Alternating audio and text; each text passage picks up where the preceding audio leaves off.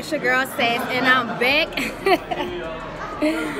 Back with another one, straight facts. If you haven't already, make sure you drop those comments down below. Subscribe to this channel. Make sure you hit the bell on the side to get notified when a girl posts. And last but not least, make sure you like this video up. Like this one, the last one, and the last one before that. So, as you guys can tell by the title, I am doing a Chick-fil-A mukbang slash advice, like story time kind of sort of. I got the question right here, and I'm about to dig in my food because I'm hungry. Before I'm doing this video right in between my 10 o'clock class and my 12:30 class, so you know, bear with me.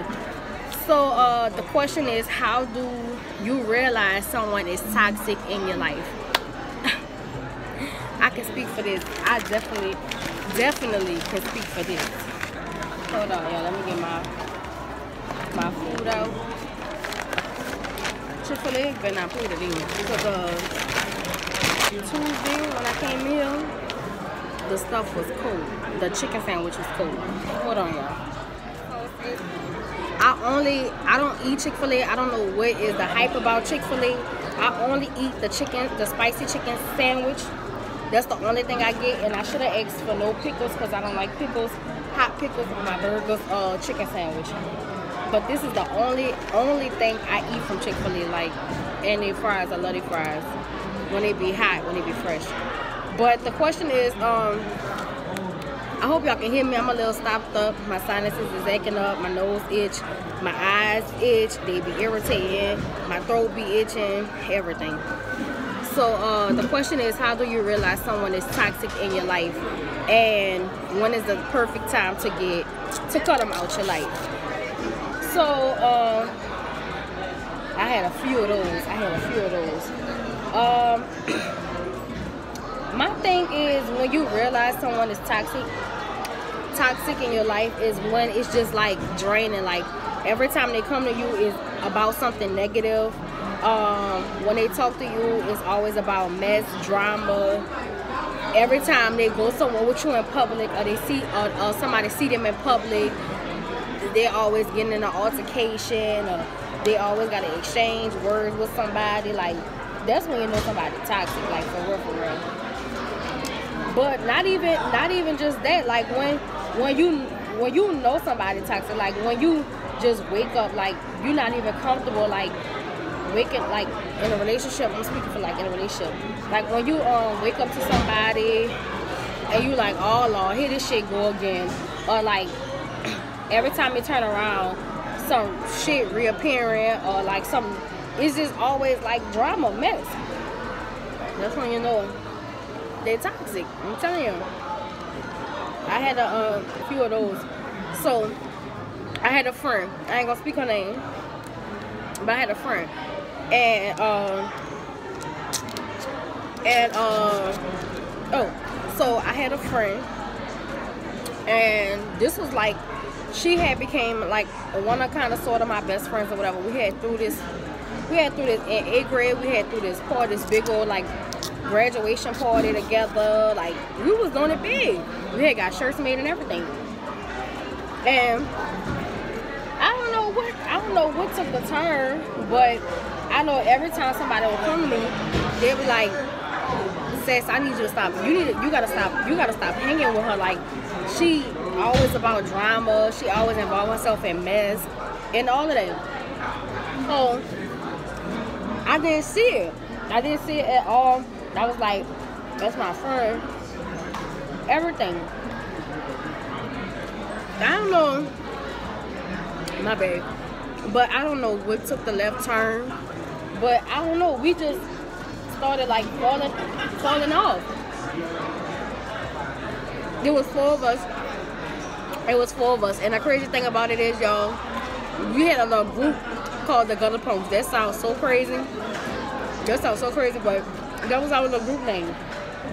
And everybody, I ain't gonna lie, but they were like, they wanted to be like us. They created a team. Other people created a team. We had got shirts made. We had signs. I just was out on the side, across our eye or whatever. But everybody used to be like, you so smart. Why you hang out with them? everything. They even try to split in 8th grade. They had 8A and 8B, the classrooms. They even try to split us up because it just was like, this person was like, she was loud, she was common, she was always the attention seeker. Like every time we go out, she got act up in the middle of the street. She always wanted to fight somebody. She always had beef with somebody, and then it be coming back on us like, damn, like, you know that's your friend, you want to defend her or whatever, but sometimes she was wrong. I had this little fruit punch, the best. So, let me get into this thing.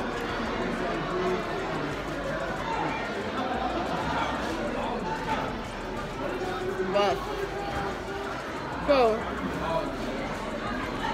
I don't know where it started to take a left turn at, but we had a friend named Wanda. Lord, I love me some Wanda. That was like one of my closest friends. I met her in 6th grade. Wanda, she passed away though. But it was like some mess going around, saying I was talking about Wanda, all kinds of stuff. All kinds of stuff. Then the girl that was my best friend, the one that started this, then she had her siblings calling my phone, playing on my phone, saying that they was gonna send somebody to my school and jump me. Y'all, it was like, it had got real bad. It had came to the point where I literally wanted to fight her. Like, I was dead ass serious. Like, I was like, send me your location. I'm gonna send you my location. We gonna meet up. Like, bitch, like, let me get, you know, I'm about to fuck you up. Cause like, that's one thing I don't do. I don't do all that internet beat, all that talking, all that bitch this, fuck you, fuck. I don't do that. If you want fight, let's fight. And it's just that simple. But yeah. But then I have a mentor. I was in a Big Brother Big Sister program, and it was like helpful for me or whatever. And she became like my actual sister. Like still to this day, that's my sister. Nobody can tell me no different. So she ended up taking us to the skating rink, and she was like, "You can invite one of your friends." I was like, "Okay." I invited my friend at the time, my best friend. Like, okay, we go to the skating rink. It's me, my sister, her husband, and my friend. Tell me why she got a high skirt on, shaking in front of this man like he not married, like that's not my sister. Like, she was just like this attention seeker, like for real. And I don't got time for that. But it came to a point where I was like, you know what? I can't deal with it no more. Like, it's becoming too draining. It's being too toxic. She always about drama, mess. So the best way to do is eliminate myself from the situation. And I simply told her, like, my other two friends, they was still cool with her, friends, whatever the case may be. But you know what? When y'all hang around her, I won't be there. Y'all can hang around me separately. We're gonna keep this a distance, because I don't have time for all that. I don't have time for all that. Like, you get to a point in your life where you just want to evolve. You don't want to be surrounded with all that negativity. And that's what it was. Recently, a situation like that happened again. But it wasn't like a toxic situation. But it was always drama. And I would never let if I consider you my friend, no, that friend, the last friend, the 8th grade best friend, she still be around to this day, I would never talk to her. I would never talk to her. I'm not fake. And I can't just sit there and smile in your face. Like, even though you may come around or whatever, y'all rekindle whatever y'all rekindle with y'all, with the other friends. Because some stuff happened with them too. But y'all rekindle what y'all had. But I'll never get past that. I forgive you. I truly forgive you. But I never forget it. Like, I never forget it. Like, somebody you consider your best friend, somebody you consider like, I should have met my whole family and all of that. Like, come on now. But recently some stuff like that happened again, and it's always drama. And before I lay my hands on somebody, I'ma just remove myself, because I don't mind fighting. I don't mind fighting. But if I consider somebody my friend and she knows who she is, this recent situation, she knows who she is if she ever see this video. But if I consider myself as somebody's friend, I wouldn't lay my hands. And it came to a point where I literally wanted to lay some hands on her, for real. Like, literally wanted to lay some hands on her. But I said to myself, I wasn't gonna do that. So that answers the question: when should you cut somebody off from being too toxic? When it's becoming draining in your relationship or friendship. That's when I think you should cut somebody off. When it's like every time you turn around, some drama is coming at me. Or every time you turn around, like I see myself crying over the situation, or when you feel like you're back against the wall, like you can't do nothing else. That's when I feel like you should cut somebody off, for real. Because baby girl, your girl's about to get in one, for real, with a couple of people. But I don't know if it's just me, but I don't have a problem with cutting nobody off, to be honest. I really don't.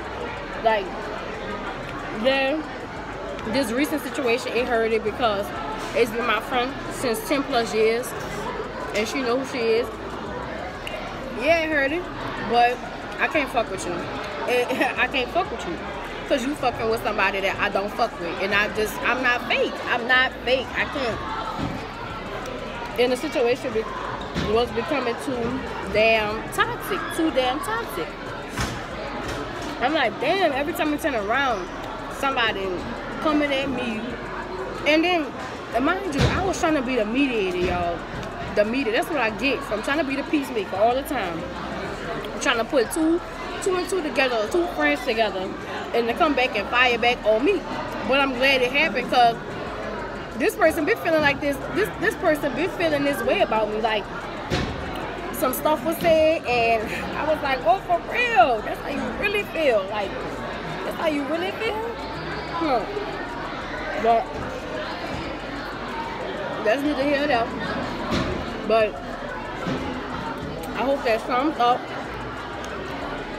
when you know somebody, when you realize somebody's toxic in your life. For real. But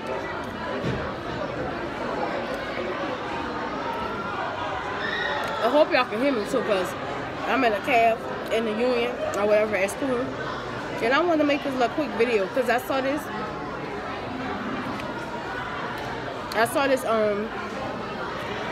topic going around, and I wanted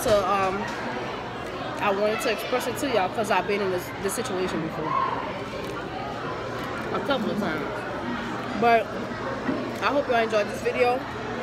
Stay tuned for more content. I got like a couple of videos dropping this week. Hopefully it gets to y'all by this week, because a girl be tired. Like, as y'all can tell, like, I'm stopped up and all of that. But in this cold weather, I can't do this cold weather. Like, people is ready for this cold weather to come, but not me. I don't like being cold. I hate being cold. I just don't like it. Like, but